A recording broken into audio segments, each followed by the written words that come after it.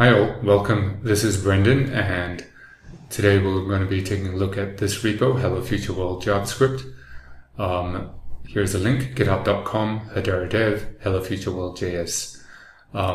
What this does is it takes you through 4 different Hello World sequences. First one's to transfer some cryptocurrency, and then one each for Hedera Consensus Service, Hedera Token Service, and Hedera Smart Contract Service.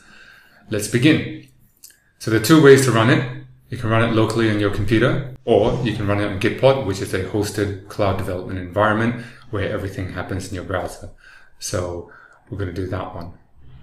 Let's open that in a new tab. All right, so Gitpod will take a few seconds to spin up. So let it do its thing. I'm going to crank the font size up a little bit to make it more easy to read. All right.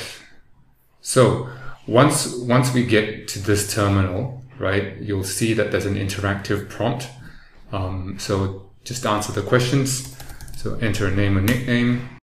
I'm going to use none to generate a new account from my seed phrase. Generate a new blank seed phrase. Accept the default number of accounts. And next thing I need to do is copy this. Go to faucet.hedera.com, paste the wallet address, press the receive button, pass the captcha, and press the confirm button. Alright, once you see this, that means your account's been created and funded, and we can go back to Gitpod and simply hit enter. And let's accept the default value for JSON RPC URL. We will use that later, and hit yes.